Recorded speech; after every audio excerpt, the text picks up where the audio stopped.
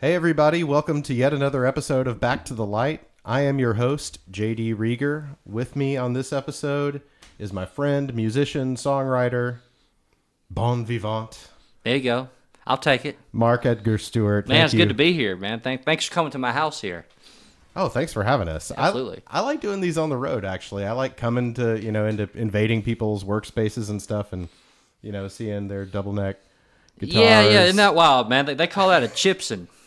So it's not quite a Gibson. It's a counterfeit, cheap, fake Gibson. It even has a serial number on the back of it. Yeah, still has the logo and everything. I know. So it's kind of like my Jimmy Page guitar. So I'm gonna whoop it out one day, play a gig. So be on the lookout for that thing. You don't generally rock hard enough, I would say, and you're not, to need a guitar like this. I don't. I want to rock, man. I'm a closet rocker. I've always rocked until I started writing my own songs, and then I got all sensitive. But no, I want to rock one day. Hold me to that. I will. And I will whoop out the chips into the day I do it. You have cultivated what I've written down here, a very adult career compared to a lot of musicians that I know. Okay. I know a lot of people that, like I come from a very punk rock world, sleeping on floors and, DIY touring and releasing and all that kind of stuff. But I mean, just looking at like the kind of places you play, Yeah. You play the Green Room. You just had a very successful show there. In December? December? In December, yep. You play like the Halloran Center. You've played the PAX, like your G Pack. Haven't you played? Yeah, you play a higher class of room. Pushing 50. That's just sort of that's not on purpose. By I'm the 40. way. I'm almost 45. You're not that much older. That's than just me. sort of where it's just sort of headed. But I haven't been driving the bus. It's just been fate, I guess. Well, I'm just curious. I mean, so it wasn't an intentional effort to play to a more adult, a more refined crowd? Man, I guess, I mean, if I'm just going to be honest, man, I heard Garrison Starr say this once, you just got to go where the love is, Yeah. And I felt that's kind of what I was doing, and know my audience, and then they show up every time, and that's kind of, so I say it was by accident, but yeah, my crowd's kind of getting older with me, you know what I mean? So I kind of have to follow them a little bit, and try to make the most of it, so that probably doesn't sound very cool. Well, no, I mean, it's hell cool. Who cares? I mean, when you're able to play like really, beautiful places like that and make money doing it. Yeah, and the music, like Who's you to said, say what's cool and what's not? Is it cool to be like starving and playing for nobody at the my bass Lamplighter? playing days, I did all that, and slept on floors and rocked and did the buck every Friday night, and those are some of the best times of my life, But yeah, when I started doing the singer-songwriter thing, there's definitely kind of more of an audience for it. It's more of an intimate kind of deal. People want to listen. They want to, they shut up and look at you and expect you to tell them a story. So Yeah, there's kind more of comes off the territory. There's more of a direct connection with the audience and a give and take. And I mean, I remember when you opened one of my CD release shows, and I guess it was at DKDC, and someone like you got. Someone came up, one of your fans came up and put like $100 in the tip jar. Yeah. And I was kind of, I remember being like, one, a little jealous. Yeah. And two, just like, wow, he's really cultivated like a very different scene, because the kind of people who come to rock shows are not shelling out, pulling hundreds They're not. out of their wallets for the tip jar. They're not, but yeah, I've just been lucky, I guess, But yeah, people that there is an audience who kind of likes this kind of music and likes that kind of intimate vibe, and they come out and they're pay for it, So I just started gigging a little bit differently, Instead of just playing all the typical clubs or venues, I always just wanted to like try something that maybe wasn't a venue and make it a venue and give people another reason to want to come and not make it just any other show. Like when I played at Sun Studio last year, I did a show there. It was just trying to think of neat places to show up and do my thing and keep people coming. Because, if you just keep playing all the time at the same place, and I noticed my crowd was kind of getting a little thinner. And that was a few years back, and like, man, I gotta start trying to think outside the box more, you know, especially when we keep playing in Memphis. I'm trying to keep it kind of creative, you know. Yeah. So. You seem to really have a connection at the Green Room. Your shows do well there. I know I've seen more than one sold out show of yours there. Yeah, that's I like that place. You know, to be honest, man, when I first heard their game plan, you know, I wasn't too sure. I was like, what? Y'all gonna sell advance tickets in Memphis? Well, good luck with that. And then it wound up being it's awesome and it's really worked for me. You know, like people they will pay for a ticket, and if they buy a ticket on X date, then they're showing up. You know what I mean? So it's kind of nice the whole advance ticket thing. It works for me. You know. Yeah. And then you actually know if people are showing up or not. So that big surprise, you know. Remember in the old days, you do a big release show, and you're it's like, nerve-wracking. Yeah, who's showing up? You know, then here you are, man, and no one's there yet, and you're freaking out. But of course, people start to show up halfway through. And that's how things get so ridiculously late. Is like the wait, like no one's here yet, so we push it back, and then the crowd shows up later, so then the shows get later, and it just round and round it goes. Yeah, that was the thing that started kind of bugging me too. You know, was the whole late show deal, you know, because I was part of that world, you know, and it's like, man, sure, there's a whole audience here who would love to go see a show at 7 o'clock, you know, and that's when I started doing the early DK shows. I've been saying that to people for years, but I swear I don't think people, you know, maybe other than you, believe me. But having lived in Chicago for 5 years, you know, I never went to any shows that started any later than like 8 or 9 o'clock. It's a weird Memphis thing. You know, like no shows. And I never like left a show later than like 12 or 12:30. Yeah. You know, and sometimes shows aren't even really getting cooking around here until then. Yeah, when I play gigs out of town, it's always 8 or 7 o'clock, you know, like this whole Memphis thing, 10 o'clock, then wait till people show up and play at 11:30. It's weird. And then that's the opener. And then you and you wonder why it's hard to get people to come. Yeah, you know. Yeah. So I kind of like the whole green room thing, you know, of advanced tickets. And for me, it works, you know, so. Well, let's talk about things you've been up to in the last year. I know one thing you mentioned before we got started is you're working on a new album, right? Mm-hmm. Yeah, I've been slowly working on a new record, kind of taking my time this time, something I've never been able to do. So I'm kind of excited about that, you know, no pressure, you know, just kind of doing it on my own, you know, and kind of letting the universe produce it. So, do you have any particular I mean, you've made what some might even call 4, concept albums or you know, very specifically inspired albums. Do you have anything that's driving you this time? Yeah, there's, you know, in the past, a lot of my albums have been really kind of self-reflective, pretty personal, you know. That last one I did was just sort of a happy record on purpose, you know, after COVID and stuff. But yeah, this one, man, I'm really taking my time. I'm doing it myself for the most part. Will Sexton's producing, and doing it at Bruce Watson's studio. So there really hasn't been a whole lot of planning, you know. Like when I say the universe is producing, it's like I just get a text out of nowhere and be like, hey, tomorrow, you want to go record? And I was like, who's in the band? It's like, find somebody. And I'm on my phone trying to line up a rhythm section last second, you know. So then the session winds up being just whoever was kind of available that day, which is kind of cool. It's made for some really interesting combinations in the studio, you know, like one being, I think the session before last wound up being Sean Zorn on drums, Greg Cartwright on guitar, Will Sexton on bass, you know, and that was a great little studio band. And then, Amy LaVere on bass. And then Wills was back there producing, and that was a killer little band. We did 2 songs, you know, with that lineup. So it's kind of neat to not plan too much and just sort of let the world kind of dictate what's going to happen in the studio, you know. Yeah, you have mentioned to me a few different times wanting to record a more lighthearted record. I mean, I think you said your last, even though you have songs about death on your last record. Yeah, that's got Fishing in Heaven and Coffin Half Full, which is kind of a funny song. But that last record was definitely kind of lighthearted. It was thrown together pretty quick. I was going to say it's still pretty dark actually. Yeah, but it's, you know, that was the one that Reba Russell and Don Hopkins produced, and it was great. I love it. You know, it was just that moment in time. That's kind of what I was doing. It was just really, we did it in 2 days. Boom, done. You know what I mean? So it was a moment in time, and I stand by it. I like it, and this time I'm just kind of taking more time with it and get more instrumental. You know, like those lots of sounds. You know, is being more lighthearted still on your mind? To be honest, no. I don't know. I'm kind of feel like I'm kind of going back to. I don't know. I think I have a lot of things to think about on this next record. You know, there's life. There's a lot going on in the world, to say nothing of what might be happening in your personal life. Yeah. Like life is just sort of kind of taking a few turns past year or two, so it's inspired a lot of these songs. So I always said I'm gonna get away from the whole kind of sad singer-songwriter thing, but this next record is gonna have a lot of life in it. But it's gonna rock too. There's lots of electric guitar. I don't have a chips in yet, but there's lots of electric guitar. Yeah. Do you have any kind of timetable? I don't know. I hope this year. I'd love to maybe have a show this year, and we're almost done. We're just gonna kind of mix a few things, and maybe the end of this year. I'm really excited about it though. That's another thing I've never done before is we go in and we record. This might be too much techie talk for listeners, but we go in and record a song with that band, and then we mix it the same day and we're done.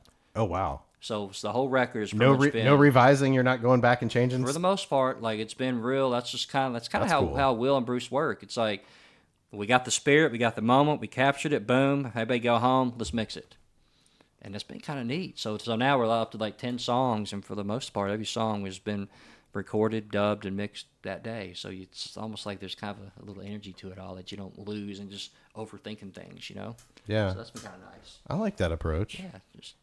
Do you think you'll do vinyl or absolutely just CDs this time? Yeah, definitely vinyl. I didn't do vinyl last time, but this time around, like I said, Have you done it before? Haven't done vinyl. I did a 45 once. I did a little single called "Don't Blame Jesus," and I own that. Yeah, I did that a long time ago. But your LPs have been CD only. Yeah, and digital. Yeah, the Mad Jack was doing mostly CDs, and then the CDs fell off, and like I said, they haven't done a vinyl record on me yet. And I thought, I was honestly hypothesizing that maybe, because you play to a bit of a different crowd, I was wondering if maybe it was more of a CD focused crowd than vinyl buying. That's another thing, man.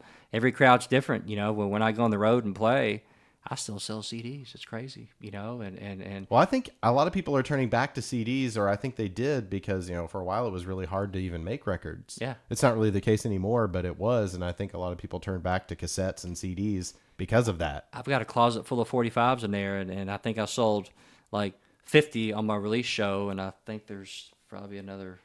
I think that's all I've ever sold. When I do my shows, I can't really sell those 45s. It's weird on the road. Do you think maybe it was because of the subject matter on that? You might be onto something there too, but I think you're definitely onto something about a little bit older crowd. It was the "Don't Blame Jesus" song. Right? Yeah, it's "Don't Blame Jesus." So probably a little bit of that too. Yeah, but I'm definitely doing vinyl this time, and I'm looking forward to it. And I've already got like a visual concept and all that, and we'll see what happens. Oh, that's cool. Do you know who's going to be doing the artwork, or? Yes. It's a guy from Oxford, Mississippi. I forget his name. I was about to text Bruce and say, "Who's that guy who does your artworks?" He's really awesome. I do. Bruce Watson has the Bible Entire Gospel thing, and I play bass on that stuff. And he's got this new guy who does his art and did the new Elizabeth King that's coming out. And I'm like, I want to get that guy. And it's real kind of like cartoonish, retro, incorporates real photographs, and like that's the visual I'm kind of seeing, So that's anyway. All I know is I don't want my picture on the cover of this record. Yeah, I just want something cool. I want art or something. You've done yourself on the cover before. Yeah, and then it's never my idea. It's always like, hey, let's get your picture and do this. And like, the first, I was like, I don't want my picture on the cover of the record anymore. Plus, I'm no spring chicken either, But next records, I want a photograph or some art or something. I might hit up Steve or somebody. Give me a photograph. I just want. To be I'm a wrestling photographer now. You could hit me up too if you need to. Okay. Yeah. But maybe I need a wrestler on the cover or something. You could. You can come down. We can get you in the ring. Dude, well, I got the gut for it. Oh, you don't have to take your shirt off. Okay. I'll take my shirt off though. I mean, you can if you want. We've got some baby oil that might help. Okay. Oil you up, get that wrestler shimmer on you. Yeah, or help fit into those britches, Yeah. So you're working on a new album, but you've also been working on a lot of producing gigs for other people. Yeah. I mean, you've been producing other people, and then you also do side musician work. Yeah. Well, I mean, I know you did one of the records we sold the most of in 2023 at Shangri-La Records, whose shirt you're also wearing, is a record you produced by Bailey Bigger. Yeah. So I'm doing the producing thing, and that's something I've kind of dabbled with in the past. We have sold so many copies of that Really? record. Oh yes, Good. I mean, probably the number one selling Memphis product of 2023. Good. That's good to hear. Yeah. Yes, that's yeah. I was real proud of that record. You know, Top 5 for we sure. just did that record on a whim, yeah, out in a barn at Dickinson's place, and we just set up a few mics and we just went for it. And then talk about that, the record was done in 2 days. You know, and I think it really we kind of captured something. You know, and I was real proud of that. And we're working on a new record now, Bailey, and we're kind of doing that partly at the Shelby Foot Mansion and the other half at the Matt Rossbank's place, Southern Grooves. Crosstown. Yeah, Crosstown. Yeah. So yeah, her new record's definitely gonna be a little bit more refined and a lot more grand and bigger, and you know, it's pretty awesome. No pun intended. Yeah, there you go. Well, how did you even, how did you get into this producer game? Because I mean, certainly you have a lot of studio experience over the years, but yeah, what made you think you could run the show? I don't know. I guess kind of I'm probably gonna shoot myself in the foot here because I've been in tons of bands and I don't know. I always just sort of felt like I had a knack for like arranging, you know what I mean?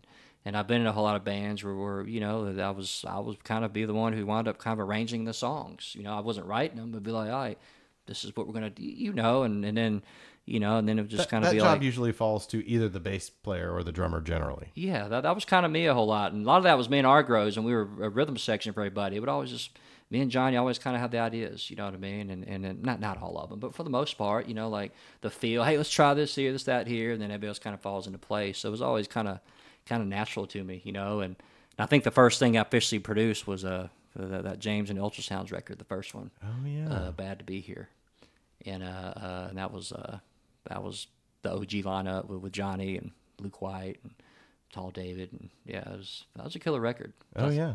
First thing I did. I think I wrote about that when it came out. Yeah. The record still holds up, I think. I could be partial to it, but I did that, and then I did. And then from there, you just start getting phone calls. A little bit of both, I was real kind of particular. As if I just saw somebody I kind of liked and believed in, I'd be like, hey, you haven't made a record yet. I want to help you make a record, and that's kind of how it starts. It's real, It's not like, hey, I want to go be this. It's just kind of I'm into what somebody wants to do, and I want to kind of be a part of it, What do you see your role as producer? Because a lot of, some producers are also engineers and they're very hands-on. I mean, are you running the boards? No. I'm not an engineer, thank God. With me, like I was just explaining to somebody yesterday, I just feel like I'm just sort of the painter, and you have all these colors on the palette, and I'm just going to figure out how the painting works. You know what I mean? So I'll hear the person or hear the songs, and first thing I'll decide is like what engineer would be best. And because not all engineers are the same. And so if I'm going for more of a twangier, folkier kind of approach, I might pick this guy. If it's going to rock more and be a little bit more kind of pop, I might pick this guy. And then from there, I kind of pick the musicians, go through all the songs and the demos, and try to suggest what I think are the strongest 10 songs. And then it's just sort of like assembling the team. I just consider myself more of like the general manager dude. And so I don't really get too up in their business, tell them how to sing or how to play their stuff. I was curious if you were like, digging into the, you should come in here. Yeah. Or, a little bit. Like the beat should be more like this, or everybody's different. When I did the Jed Zimmerman record, that was really hands-on, because he's a good buddy of mine. He just writes amazing songs, and he just came in with songs, that was it. And he didn't really care to do anything else. Like, well, here's my songs, whatever. And he would go in there and we would like track the entire album, and then he'd come in and just sing it all, So I was real hands-on on that. And then like with the thing I'm doing with Bailey right now, first record, it was pretty much, she just kind of let us do our thing. But she's actually co-producing the second one. And she's come a long way in 3 years. Like she's got ideas, and they're great ideas, and she's calling the shots. So there's we're kind of co-producing. Yeah. So with that, I'm definitely kind of a little more letting her kind of do her thing, because she knows what's up. She doesn't need too much guidance, like she can kind of navigate quite well the studio, so. And you work with her brother some too, right? Yeah. So I just got finished making a record with Wiley, and that record's gonna be awesome. So it's already done. It's all mastered, ready to go, and hopefully that'll be out in the spring sometime. And we did that at the Shelby Foot Mansion with Danny Banks on drums, or Matt Rossbang on guitar, and I usually play bass and everything I produce. It's just cheaper that way. Yeah, I feel that. That's another thing when you're producing. You're just sort of the general manager. You got to work within all the budgets and all that. No, I did the last Subteens record, Yeah. and I ended up chipping in a little bit here and there, Yeah. as you do. Yeah. So you got X amount of dollars, and he's like, all right, we got to like make this work within this little budget. So sometimes you're like, well, if I play bass, then we're saving $1,000 right here, you know. Yeah, So I get to keep that money. Exactly. You know, if there's a little more money, then I can call in Landon Moore and all the other cats. You know? And you also did a record on Andy Ratliff, right? Yeah. And I've known Andy for a long time, and man, he's just a little treasure that a lot of folks don't know about. He's from Coldwater, Mississippi, and he's played in a lot of great groups, and people kind of know him as the bluegrass guy, you know. But Andy's kind of a rocker, man. He's sort of like Bill Stanley meets Jimi Hendrix and dudes from another planet, R.L. Burnside, and it's like, Andy, when we're going to record those songs? And that record been in the works for like 10 years, and we finally made it happen last year, and it rocked. It was great. You still doing a lot of side musician stuff too? Like not as the producer, but just coming in playing bass? Yeah, not as much as I used to. Like I still back Bailey on bass, and I'm playing with Wiley this Saturday at Rail Garden playing guitar, which I don't get to do. I don't really get to get my guitar chops out much, but that's going to be fun. And then who else? I've been working with Alexis Grace a little bit. We wrote a Christmas song a few months ago, and we recorded it. It came out awesome. Alexis Grace, she was on American Idol, right? Yep. And she's one who sang with me at my Christmas show. She used to come in when I was working at the Music Foundation. It was when she was on her like run on American Idol, and I remember her coming in and just like singing in the room, something like she just bust out a little Natural Woman or something. She got it, man. And I remember just thinking, it takes to just walk into an office and start singing a cappella into a room of people sitting at their desks. Takes a certain amount of inner strength that I admire. She's bad at it. She's awesome. I've enjoyed working with her. She's coming over tomorrow. We're gonna try to write another song. But yeah, she approached me. I don't know. I forget how, through Instagram, and hey, let's get together and try to write a Christmas song. And like I said, I've never really done the whole co-writing thing that much, but I've kind of been doing it here lately, and it's been fun. And that was a co-write we did, and it came out really great. And it was a Christmas song, and it was just the right amount of cheese, but just the right amount of coolness. And we recorded it, and it's going to be a single next year, hopefully. That's cool. It's called "Christmas Time Is Now." You do you've done a few Christmas songs, haven't you? Yeah. Oh wait. Well, if you count the ukulele band I was in, we did a. Well, we did a Christmas EP a few years back for the Phillips record label. Plus, I think you did a Christmas song for one of the Christmas compilations that Jeff put out, or that I put out, or something. Did I? Hold on. I think you did. Yeah. Was that a Christmas song, or was that me playing with Robbie Grant with Vending Machine? I think maybe he so. Did He's a very prolific Christmas performer. Yeah. Robbie's the best. Well, that's fun. Do you ever, like, you play a lot of shows as a solo act, but I mean, have you ever thought, do you want to do a rock band again at some point? Yeah, absolutely. It's funny you say that. That's sort of where my head is right now, because here I am, I'm making this other record, and I don't know, I'm already like 4 records in. It's like, dude, that's just gonna be another record about me. That's kind of boring, I was like, how does one kind of get to start fresh again? Because you only get that one shot to have your debut record, you know what I mean? And like, man, I guess I'm gonna just have to start a band or something, Yeah. Kind of like Jeff Tweedy does a Wilco, or Greg does the Raining Sound or whatever. It's like, man, I think I want to start a band next, and I want it to rock, and and I want. Do you think? And we're not talking like a solo band like Mark Edgar Stuart and the. I kind of want the camaraderie again. You know what I mean? Like I kind of miss that because in the old days I was just a bass player for everybody else, but I kind of want to do that again, and maybe me kind of drive the ship 80%, but I really kind of want to have a band again. Do you think you could go back to not being the person in charge, like the decider, the person who gets the deciding vote? Could you go back to that?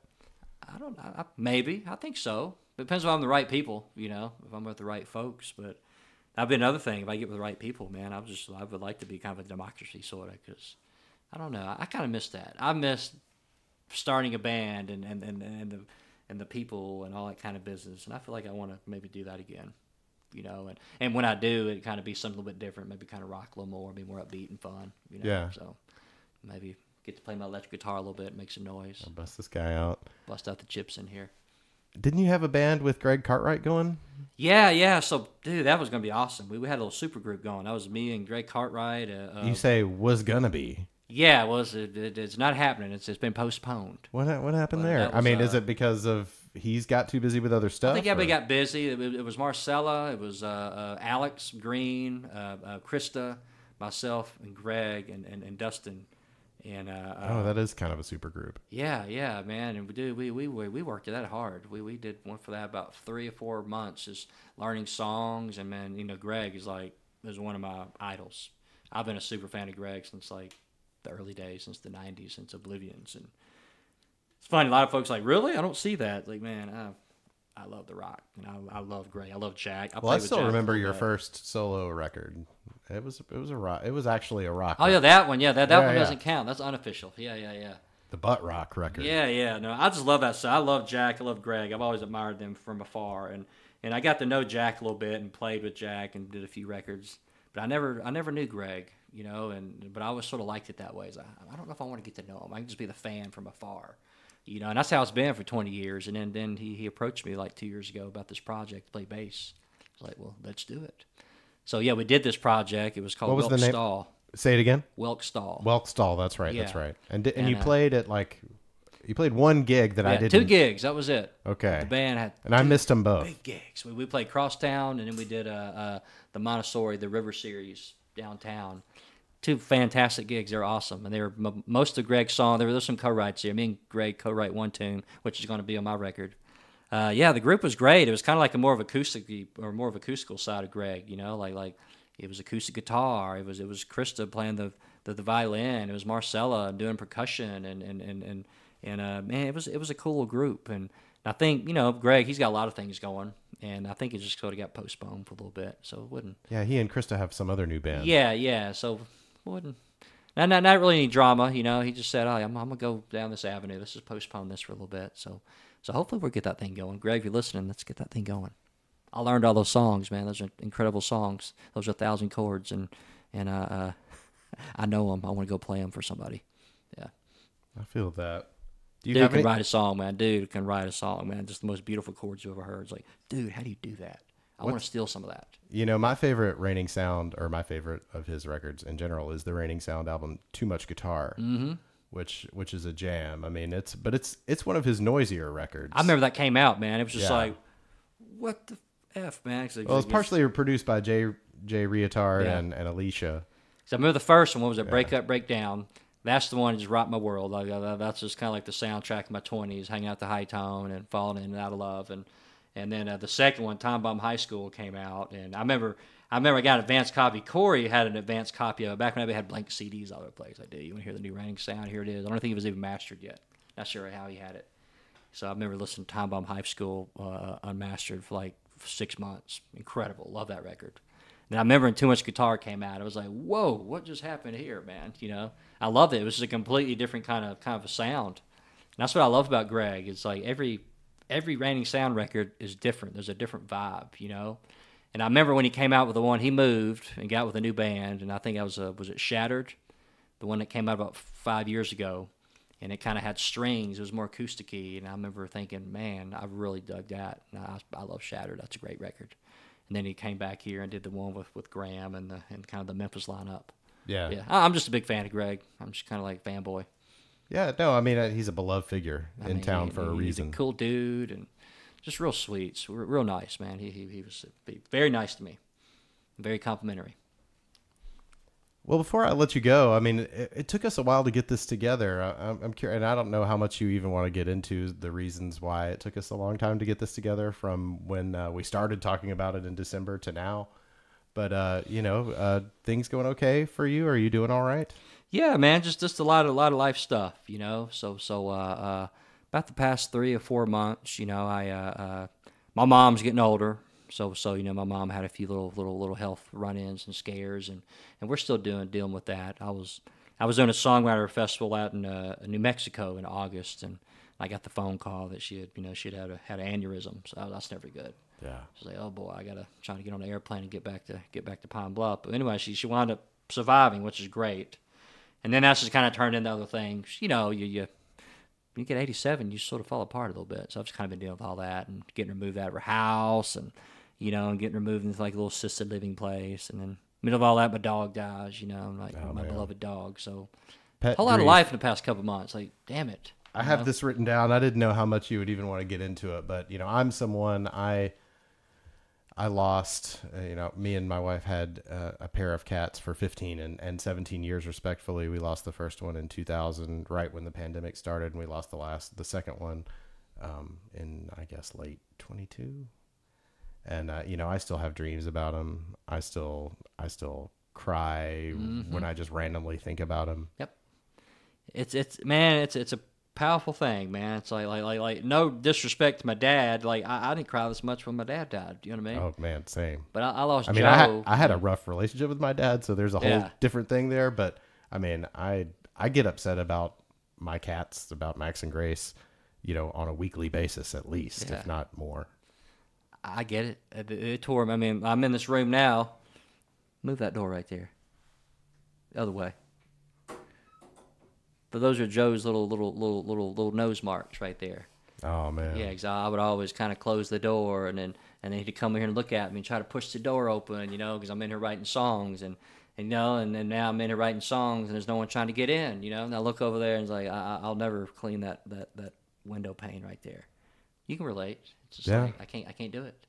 I got the shirt I was wearing, the pants I was wearing, which is a brand new pair of jeans, is like I can't get myself to wash it. I just put it in the bottom drawer, because that was the clothes I had on when I had to go put them down, So, oh yeah. Grief is a weird thing, man, but things like that, it's like, for weeks I couldn't even look at that without crying. Now I'm like, I'm cool. I got this. That's all right. Yeah, at a certain point, it crosses over into like you're sort of comforted by the sight of those things and seeing pictures and. In the vet, they send you the paw print or whatever. I got that up there. Totally. But yeah, man, it's taken me a long time to get to where I could even talk about it like this. No, I get it. I get it, man. And it was funny. So you have all these people like, it's just a dog or it's just a cat. It's like, well, you just haven't had that special animal yet. I've had a lot of dogs, and I love them all, but this Joe got me through some stuff, man. Like Joe got me through being cancer, being sick, losing my dad, all that. Like Joe was always there, stuff with me and my wife, and like Joe was just there. He was just the dude, just knew us. He was in one of your songs, the Hope Joe Is Enough. Yep. Yeah. So he was a real big part of my life and even my little creative process. And I knew it was just going to, when you lose an animal, it's like a chapter's closed. Like, well, that was a whole chapter of life. What's next? So it's scary. But at the same time, it's like, all right, what's next? Here we go. Yeah. So. When I saw that it happened, my heart went out to you just immediately. I was really, sorry to hear it. No, thank you. And I'm sorry about to hear about your cats. Oh, appreciate it. I need haven't had a that cat yet. Maybe that's what's next for me is a cat. A cat journey? Yeah, I've never had the cat journey yet. They're cool. If you keep them inside, you don't have to spend as much money on vets with cats. Yeah, and I know Steve is way into cats. Yeah. Like, man, if you get the right cat, they're super sweet. I mean, I have a cat now who's kind of an aloof, son of a bitch, but I still love him. Maybe that's the next chapter for me is a cat. That you can do your cat album. Yeah, we got a neighborhood cat here called Sir Donut, who just walks the street. It's Natalie Jones. She lives on the corner, and it's her cat, Sir Donut. And he's That's a great name for a cat, isn't it? Yeah. And this Sir Donut's everybody's cat. Like the whole entire street, the cat's like 1,000 pounds now because the whole entire street like feeds the dude. But man, when I come home after gigs, I can hear Sir Donut just comes up just like a dog. Meow, what up? Jumps up on my car hood. I pet Sir Donut, and he moves on. Now I look at my Instagram, see Sir Donut's paid someone else a visit down the road. Everybody thinks that it's Sir Donut's their cat, but nah, he belongs to Natalie down the street. But he's just a cool dude. You and the wife are all good health wise. Yeah. She still was dealing with some things, and me, I'm fine. I'm just like we were talking earlier, man. Got unhealthy the past 6 months. It's easy to do, It's very easy to do. So, I'm just trying to new year, here we go. What am I going to do about this, So just, anyway, no one wants to hear me talk about that. But, you just start putting on a few LBs and your bones ache a little bit and your doctor tells you got high cholesterol, and it's like, well, what are you gonna do about it? So that's what I'm doing right now. So oh, man. DDP yoga, I recommend it. It gets you Okay. some increased flexibility. I mean, you look great, man. I gotta get on what you're doing, man. Thank you. That's basically what I'm doing. Last thing I want to ask you about before I'll let you go is we recorded at Shangri-La back in December a live set of yours, which is going to be available for everyone to listen to in full and watch or listen to in full at the Shangri-La Records YouTube channel. And we're going to hear a song from that in the podcast here now called Throw Rocks at Your Window. Yeah. So I was hoping you could maybe just introduce the song a little bit and, just tell us, Throwing Rocks at Your Window. Yeah. So I wrote that over the pandemic. Of course, it was a negative 48 degrees outside. It was right in that the crazy winter we had. And I guess the memory I have of that song is I can remember a time growing up, and y'all can too probably, before we had these cell phones and all that business of, you got this love interest, and you go into her house and you want her to come outside, and you're out there kind of like throwing rocks at the window. Now, She's on the second floor. I never actually, I know what you're talking about. I'm not trying to break the window out. I'm just trying to say, hey, Yeah. I'm down here. Well, that's what happens in the comedy movie, though, is that they don't, the first few taps don't work, so they throw one harder and then it breaks the window. Yeah. But that's kind of the gist of it. It's just like, man, I'm out here. Come on down, So That's cool. And the song takes a few other turns too. I took a few artistic liberties, like we're allowed to do sometimes. But yeah, I like it. I recorded that with Pete and Toby a couple years ago. I was always Toby's favorite song. Well, we'll hear the live version now, and you can hear the full performance again at the Shangri-La Records YouTube channel. Mark, thanks for taking a minute. Thanks for having us over. Absolutely, man. Thank y'all for coming, man. It was fun. Yeah. This was great. See if I can remember this one. I hadn't done this in a year. It's got a lot of chords, y'all. Goes out to Toby if he's still here.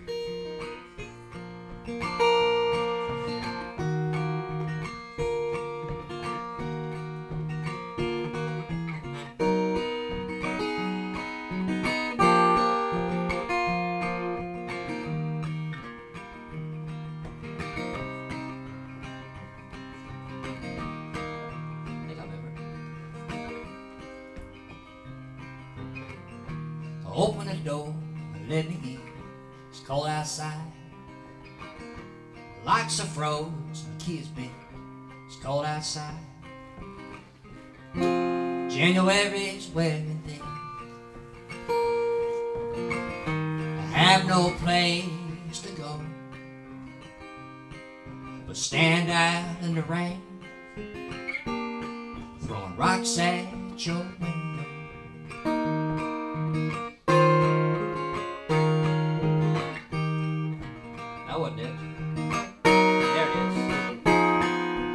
Pull back the blinds and look around. It's cold outside. Pick up the phone, are you coming down? It's cold outside. Neighbors think we're on the mend. They don't even know why I'm in the front yard throwing rocks at your window.